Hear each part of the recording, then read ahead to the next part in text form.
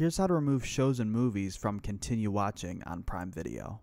So you can go ahead and do this either on the Amazon app or go onto your computer and do it from the Amazon website. I'm going to show you how to do it on the Amazon app because that's probably a little bit more convenient for people. So from the home screen here, what you want to do is come down to the bottom corner and click on these three lines. And then in the top left corner, you want to click on Prime.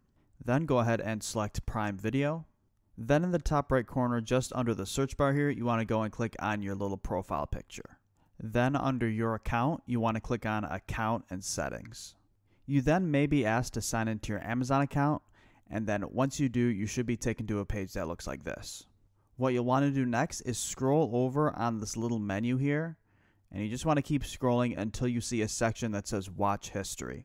Go ahead and click on that. And now what you can do here in your watch history is delete the movies and shows that you want to remove from Continue Watching. So for example, if I want to remove Shazam from my Continue Watching, I'll just go ahead and click on Delete next to it. And then like it says here, it may take a couple days for it to be removed from Continue Watching, but for me, it was deleted right away. So that's pretty much it. If this video ended up helping you, a like and subscribe would be greatly appreciated.